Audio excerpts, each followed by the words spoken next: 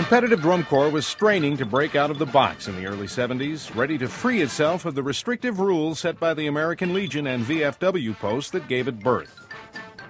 And we had a group of competitive units that wanted to compete against each other all the time and wanted to play by our own rules, the rules that we made. And we used to submit recommendations to the American Legion, and they frequently denied them or rejected them. So we got together and said it's time to control our own destiny. Well, in our 25th year, I've got to just reflect on 25 years ago, coming to this stadium and hoping that we would have a good turnout. I selected this site because they were interested in a Drum Corps Midwest show. I came over here and said, "You got to be kidding. Do I have a deal for you?"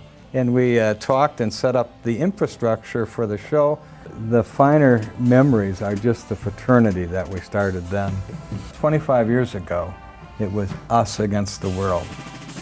He is one of the original 6 inductees back in 1985. He is also one of the founding figures of Drum Corps International, a founder and former director of the Blue Stars, and chairman of the DCI Hall of Fame Selection Committee, Dr. David Kampschroer. Dr. K, welcome to Field Pass. Thank you very much, Dan, and honor to be here and to make the announcement with you. Well, it's very exciting to have you make the announcement in this Field Pass exclusive. Before we get to the actual announcement, explain a little bit about how the Hall of Fame came about almost a quarter century ago. Oh, my goodness. A cute anecdotal story. I was in Camp Randall Stadium with family and my wife, and we were in the press box, and my wife tugged at my sleeve and said, "They're calling your name."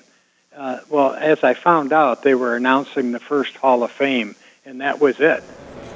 This is the true joy in life, the being used for a purpose recognized by yourself as a mighty one. The being a force of nature instead of a feverish, selfish little clod of ailments and grievances, complaining that the world will not devote itself to making you happy. I am of the opinion that my life belongs to the whole community, and as long as I live, it is my privilege to do for whatever I can. I want to be thoroughly used up when I die, for the harder I work, the more I live. I rejoice in life for its own sake.